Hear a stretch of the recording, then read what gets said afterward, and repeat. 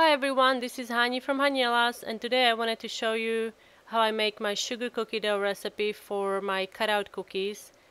This is a very basic sugar cookie dough, and this dough can be flavored with different flavorings. I personally like to flavor dough with pure vanilla extract, or you can also use almond extract. I like to add lemon zest on occasion, or orange zest is very nice as well.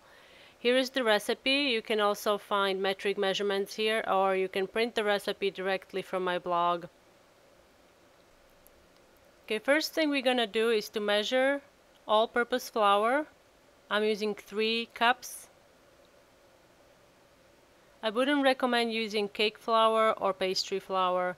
I would stick with all-purpose. And then also you wanna whisk 1 large egg with 1 tablespoon of the flavoring. Here I'm using pure vanilla extract.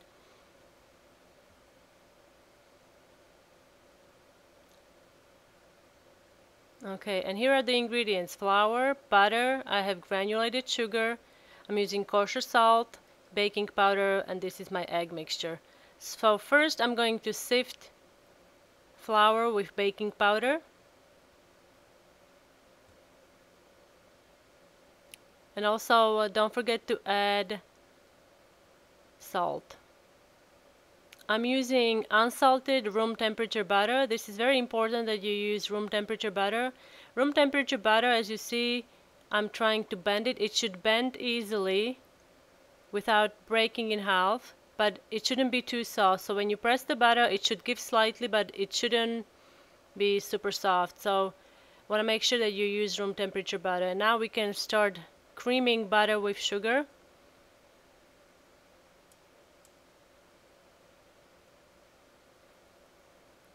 And this process will take probably 5 minutes or so. And you want to make sure that you scrape bowl a few times.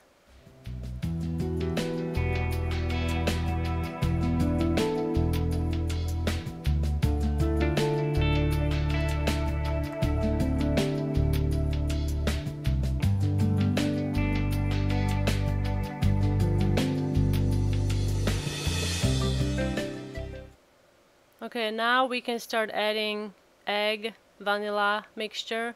Just make sure that you beat it well after each addition. And then I would say beat this for about a minute or so, and then we can start adding flour. I like to add flour in 3 additions, so I'm going to start with 1 cup, and then we have 2 more cups to go. And then when you are adding flour, you wanna decrease your speed to low.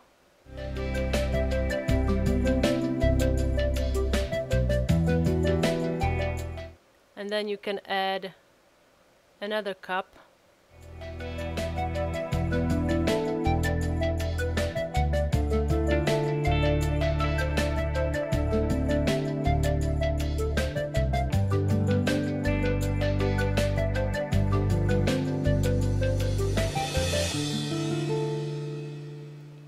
Okay, and you also want to scrape the bowl really well. Go to the bottom.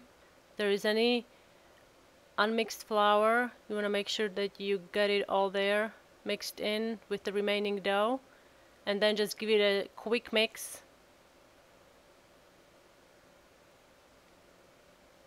And now I like to dump it into a bowl. I'm using the same bowl that I used for my flour. This eliminates extra dishes. You can also do this on your work surface that you lined with parchment paper or wax paper. And now you just want to knead this, I'd say about 30 seconds up to a minute, until the dough comes together.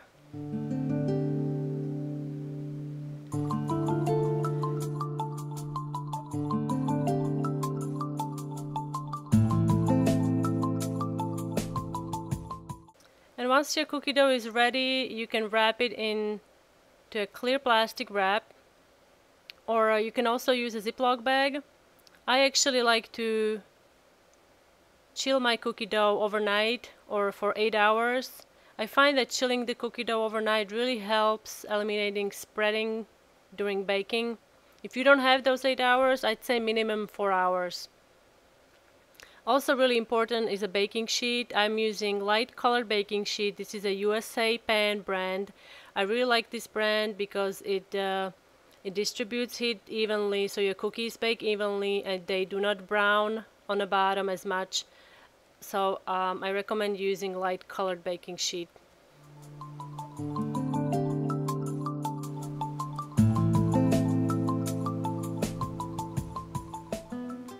For the even thickness, I'm using these rolling guides. You can use two painter sticks that you glue together, or you can also get a piece of trim in your hardware store and then roll out the dough between two pieces of parchment paper. Using parchment paper is really important because it eliminates using extra flour. You don't want to use extra flour because it can make your cookies dense. And now you're ready to cut out cookies. As you see on the left hand side, there is still some cookie dough left in the plastic wrap. I actually like to divide my cookie dough into two halves and then I start rolling out the first half. And as you see, there are going to be some scraps, so I usually re-roll those and cut out cookies. But after that, those scraps, I don't like to re-roll them alone, so I add them to the remaining dough. That way I don't waste the dough. Once you place your cutouts on the baking sheet, you want to chill the cookie dough in your fridge for about 15 minutes, or you can also use a freezer for 8 minutes. And then you can bake the cookies. And this is what the cookies look like when they are baked, freshly taken out from the oven. You can see the tops are really puffy, and they are very soft at this stage, so you don't wanna mess with them too much. Just let them be for about 5 to 7 minutes, and then we can transfer them to a cooling rack. So after 7 minutes, you can see that the cookies are flatter, the tops have deflated, though they are still warm, so you want to cool them off. And this is what the bottom looks like. You can also make this ahead of time and freeze these in a plastic container layered between pieces of wax paper, and then you can just defrost them and decorate them later. And once your cookies are cooled, you can place them in a plastic container, plastic food safe container. And here are the cookies. These cookies are actually 1 day old, so I'm going to decorate them today. And this is what they look like inside. And here I also wanted to share a summary of few tips that I learned along the way.